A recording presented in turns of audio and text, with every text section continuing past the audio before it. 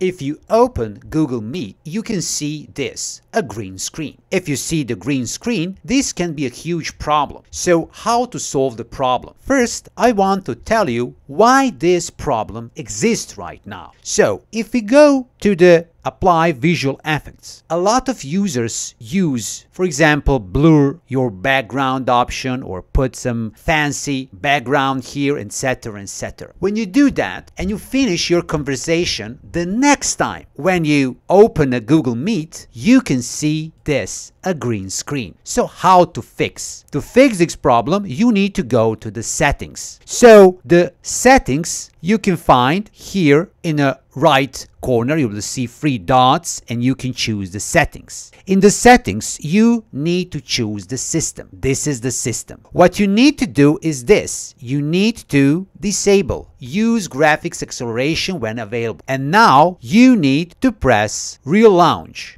As you can see, the problem is solved. This is all. I wish you a great day.